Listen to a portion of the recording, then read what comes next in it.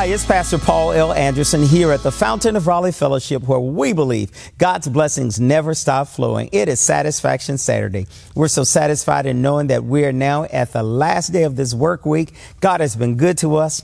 You know, the seventh day is a day of rest. I hope you'll get some rest. Some of you have already gone out to the state fair and you stayed up later and you ate things you should not have eaten. You know, you can always get in trouble eating that cotton candy and eating those funnel cakes. It will tell on you, if not today, but it will on tomorrow.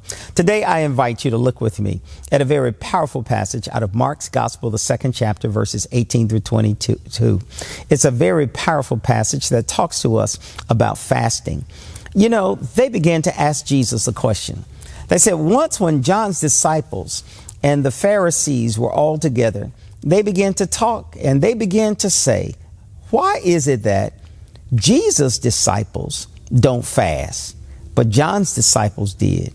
And all of us as Pharisees and scribes, we fast. Jesus replied, do wedding guests fast when they're celebrating the groom? Of course not, because the groom is there. It's nothing but a banquet. Jesus is reminding them that he is the one that they are fasting for. They were fasting that they may be closer to God and be in the presence of God. Jesus lets them know that he is God with them, Emmanuel. And there's no need to fast because you're now in the presence of the bridegroom. You're in the presence of Jesus Christ, the Son of God. You know, many of them were asking this question because they wanted to know why Jesus' disciples were so different. Well, they were different because they had a walk with the Master.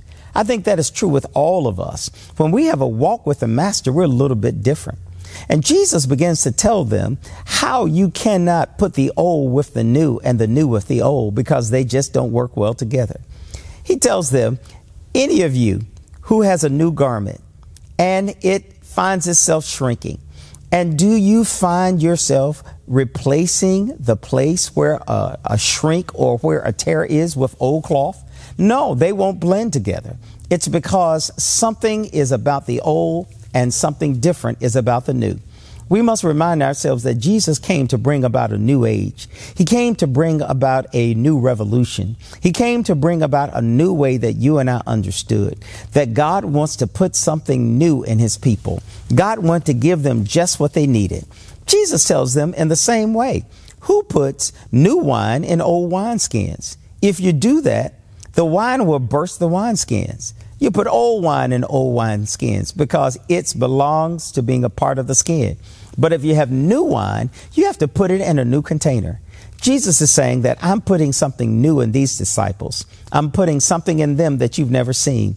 The reason you don't understand it is because you're caught up in the traditions of men. You're caught up in the old age, but God is trying to do something new. You know, the same could be true with many of us. Many of us, we are so married, so wedded. We find ourselves so connected to the old, and we cannot have any room for something new. God tells us every day he wants to do a new thing in us. He wants to make our relationship with him fresh every day. It wants to be better than it was the day before. When you and I will allow our new relationship in Christ to grow, we'll find out that we have to have a new way. We have to have a new attitude. We can't do the old things we used to do because we're new creatures in Christ. The Bible reminds us, if anyone is in Christ, they're a new creation. Old things have passed away and all things have become new. So Jesus tells them, my disciples don't have to fast because I'm already with them. You and I need to know the purpose for fasting was to draw closer to God. So today, let's draw closer to God by getting to know Jesus in a most intimate way. May God bless you. May heaven smile upon you. Always know that you're exceedingly and abundantly blessed, and God has a great blessing in store for you in this year of 20 and 23. May it be bigger and better than you ever thought it would be.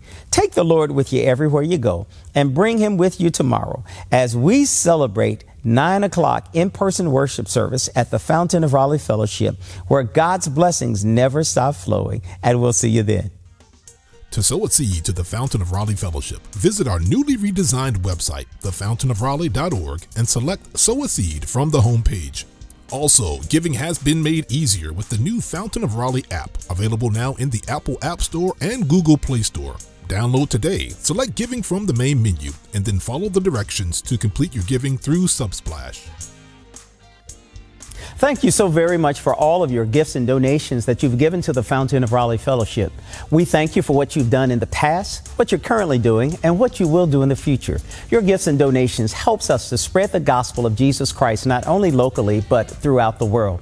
Thank you again for your gifts, and may God continue to richly bless you. It is here at the Fountain that we believe that we are exceedingly and abundantly blessed, and may you receive those blessings that God has in store for you.